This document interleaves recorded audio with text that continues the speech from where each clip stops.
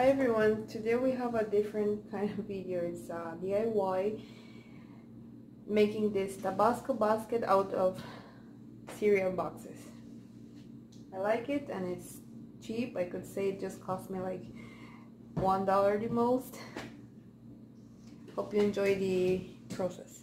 Thank you. Okay, so here I started measuring 1 inch apart so I can start gluing those stripes, and I think I used 6 stripes. Yeah. And I'm gluing it to the edge of the basket because that colorful part is going to be the edge of the basket, and in the colorful part is going to be covered by the next one too, so it doesn't really matter if it's colorful right now.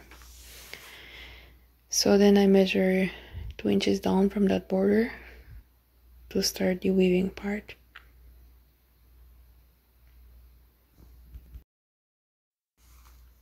And then I'm making sure that I have enough cardboard from the edges too, or the sides,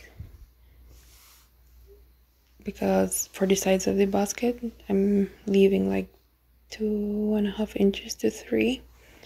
I didn't exactly measure that one, but yeah. Then I'm just 1 inch apart for the next stripe, so that's how I will be doing the whole basket, just 1 inch apart from the weaving part. And here we are almost done. Well, all the weaving part is done. Now I'm just gluing the next edge and the same distance, 2 inches apart from that last weaving stripe. And then I'm trying here to give a form to the basket, like carving it, so the sides will go up. And then I marked it with a pencil where the 2 inches reaches, so I wouldn't go too far down or too far up.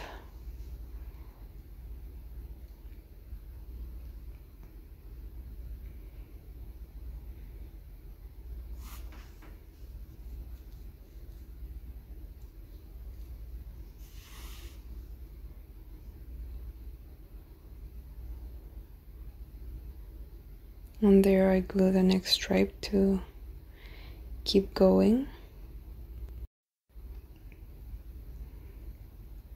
And then the fun begins where the basket is starting to get shaped.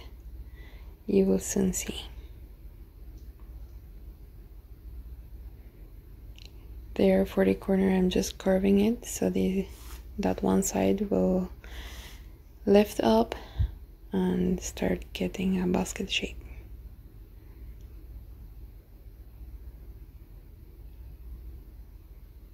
And there goes just gluing. I'm making sure I don't pass that pencil line.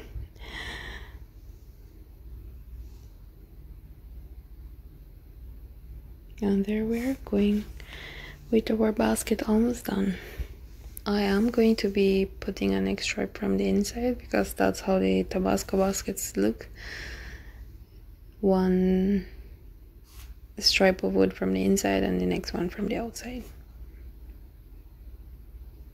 And the reason I say it just cost like $1 is because of the glue and the paint that I used, because the cardboard was free.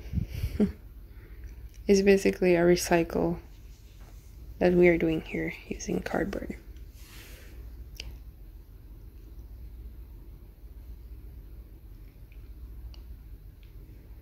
And that's what I did with all the corners, just carve them. Right here I used a stripe to mark my 2 inches. I should have done that in the beginning, but I don't know why I didn't. I guess we'll learn with the process. And here I got confused and I was gluing it backwards. Then I remember it was the next way and fixed it right away too. And going with the same thing, just gluing And our basket is almost done. Carving that corner again.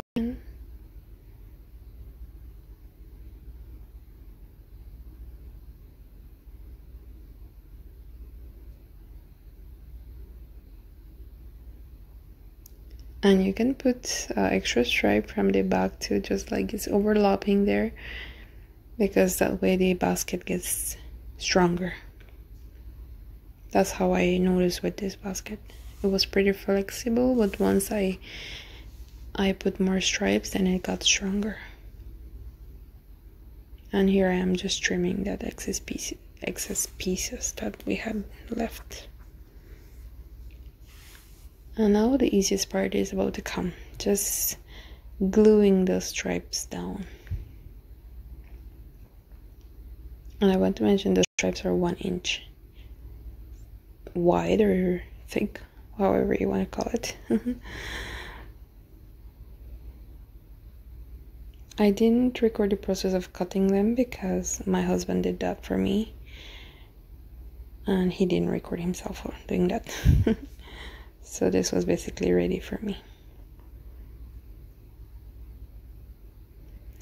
And I would be showing you a little bit of how I painted it, but not the whole process because I just had a tiny little brush and it took very long to paint. But now I found my big brush and my other projects are going to be faster. And there it is, our basket almost done. And I do want to mention that I glued eggs on the basket, as you will see in the end. I guess you must have seen it in the beginning too, but yeah, I forgot to record that part where I glued it. After I was done, I said I forgot to record that part. I did paint it white first, and then I did a next coat with wood stain, but I didn't get the color I wanted. So once all this virus is done, I'll get a brown paint that I really like. Thank you for watching, and leave us a like and comment what you think about this, and subscribe if you haven't already. Bye.